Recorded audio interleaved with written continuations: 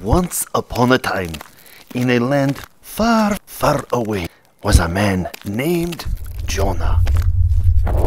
Jonah, arise, go to Nineveh, the great city, and call out against it, for their evil has come before me.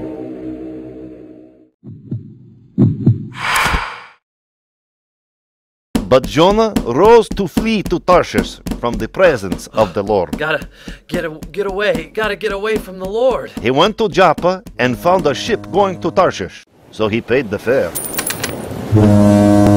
Went on board to go to Tarshish away from the presence of the Lord. But the Lord hurled a great wind upon the sea, and there was a mighty tempest, so that the ship was threatened to break upon. Then the mariners were afraid and cried out to their God.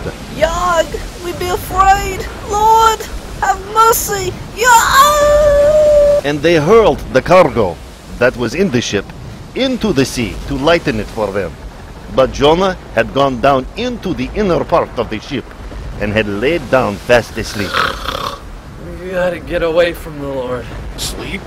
Yarg! Arise and call out to your God.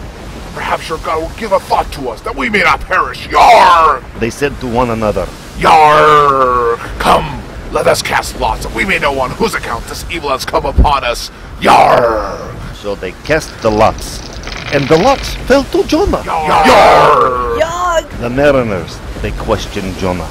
Then Jonah responded, Pick me up and hurl me into the sea. Then the sea may quiet down for you.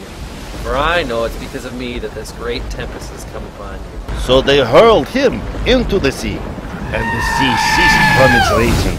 The men feared the Lord exceedingly, and they offered a sacrifice to the Lord. Yarg! Praise to the Lord. Yarg! Praise him! And the Lord appointed a great fish to swallow Jonah.